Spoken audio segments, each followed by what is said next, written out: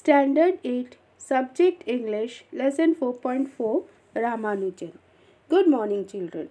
Today we are going to study about a great mathematician, Srinivasa Ramanujan Iyengar, who lived during the British rule in India.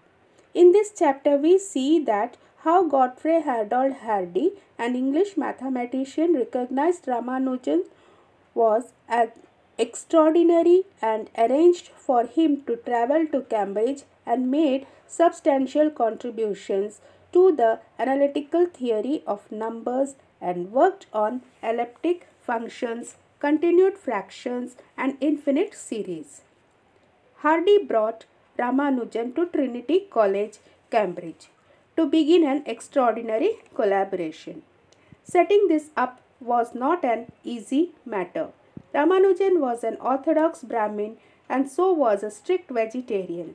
His religious should have prevented him from travelling, but this difficulty was overcome, partly by the work of E.H. Neville, who was a colleague of Hardy's at Trinity College and who met with Ramanujan while lecturing in India.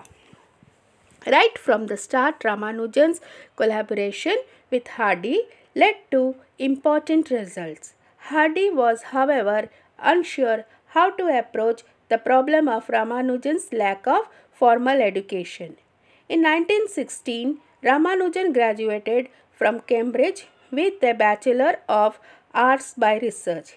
He had been allowed to enroll in June 1914 despite not having the proper qualifications.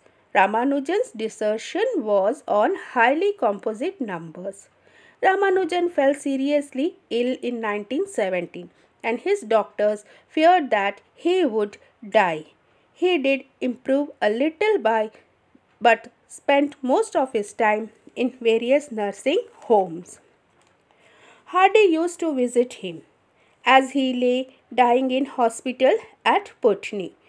It was one of those visits that there happened the incident of the taxi cab number. Hardy had gone out to Putney by taxi as usual, his chosen method of conveyance. He went into the room where Ramanujan was lying.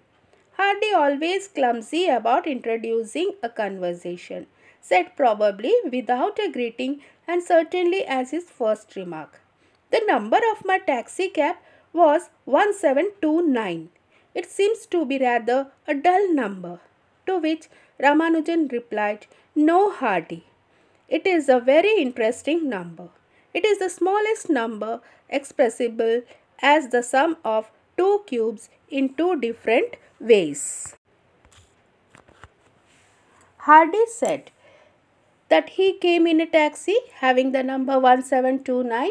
So about that number, 1729 is the sum of the cube of 10 and 9. Cube of 10 is 1000 and the cube of 9 is 729. Both the cubes therefore added up to 1729. 1729 is also the number of the cubes of 12 and 1. Cube of 12 is 1728 and the cube of 1 is 1. Both the cubes therefore added up to 1729. This certainly is a fascinating discovery and is the easiest to remember among all the Ramanujan's work. It was difficult in wartime to move Ramanujan to a kinder climate. He died to tuberculosis back in Madras 2 years after the war. That was Ramanujan. Thank you.